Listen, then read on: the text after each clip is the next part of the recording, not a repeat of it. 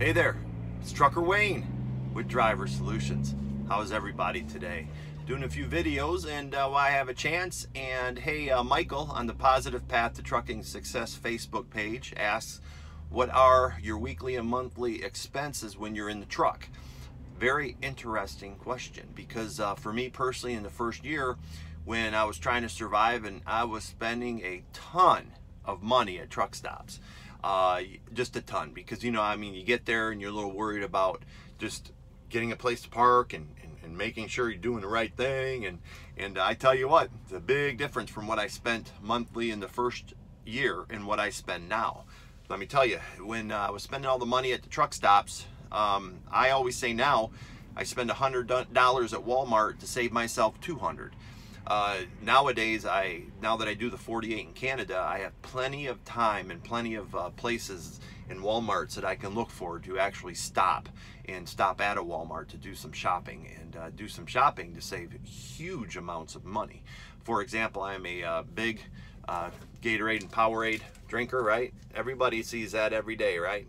When you walk into that truck stop, it's the best I ever saw was 2 for $4, but they've kind of gotten away from that. Now it's like $2.50 a pop. And I go into Walmart and about clean them out for when I can, about 24 of them, and you get them for anywhere between, if they're on sale, for $89 up to $109 at the highest.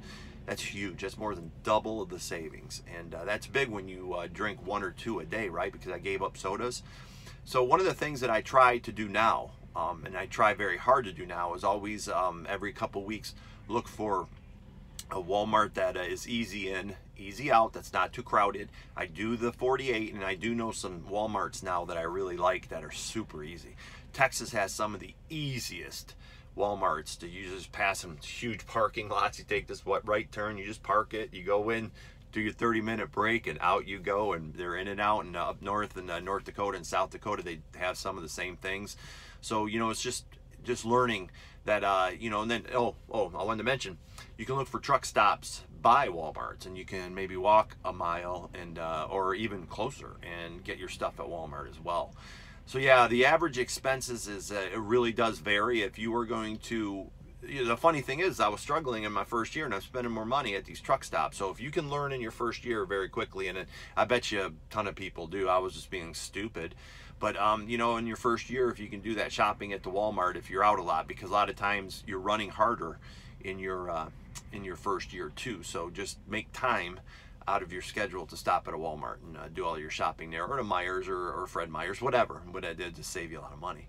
So thank you for the question, Michael. And this is Trucker Wayne with Driver Solutions, with the positive path to trucking success. Check me out at www.truckerwayne.com or at my Facebook page at Trucker Wayne. And I'm out.